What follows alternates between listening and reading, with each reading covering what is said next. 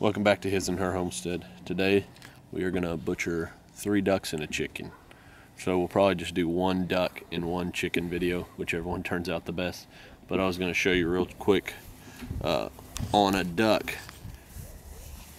This right here is how you tell if it's male or female. You see the back tail feathers. There's 3 turned up feathers back there. A male will have at least 1 turned up tail feather back there, and a female will have a smooth tail.